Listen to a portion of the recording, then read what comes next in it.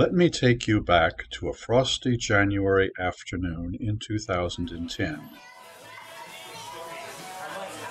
The lunch counter is almost full, and the tables also. Behind the counter, a crew works on slicing smoked meats, deep-frying chips, making sandwiches, and dishing up poutine. You are in Noah Burnham's Montreal-style luncheonette Mile End, as in the French pronunciation of microwave and microphone.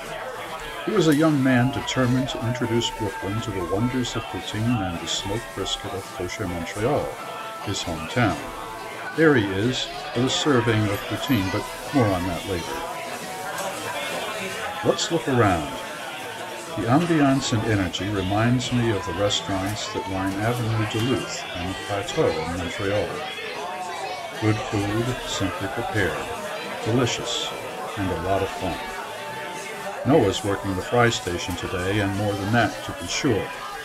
The menu is limited to sandwiches and small dishes.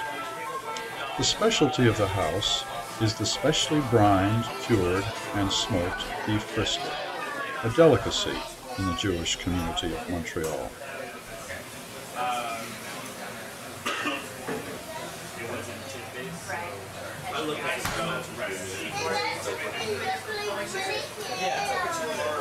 Poutine, fries smothered in gravy covered with white cheese curds.